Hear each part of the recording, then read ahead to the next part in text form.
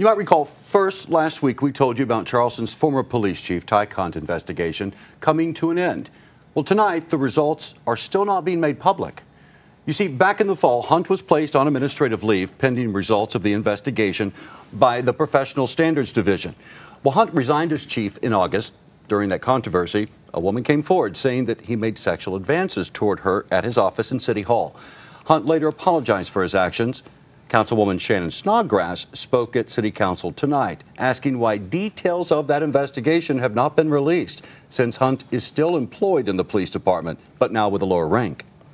My opinion from the get-go, I think you have to be transparent. I think you have to be accountable for taxpayers' monies.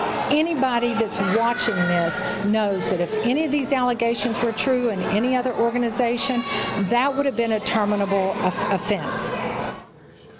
Now, the woman who said Hunt made sexual advances toward her, well, her name is Jenny Harless. She told council what she thought of Hunt, who is still on payroll. I am deeply disappointed by the punishment given to the former chief and by the lack of support that I have received from this administration. Now, we also asked Mayor Amy Goodwin for a comment on the issue, but she referred us to the new police chief, right there, Scott Dempsey. Why the city isn't being transparent, and here's what he told us. Come with this one, you can't comment on it.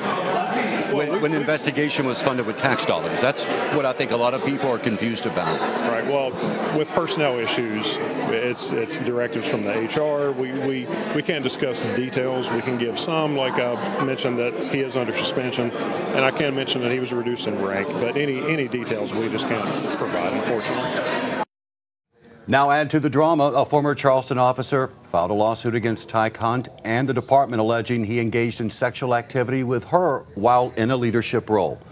We will continue to follow any updates for you as they happen.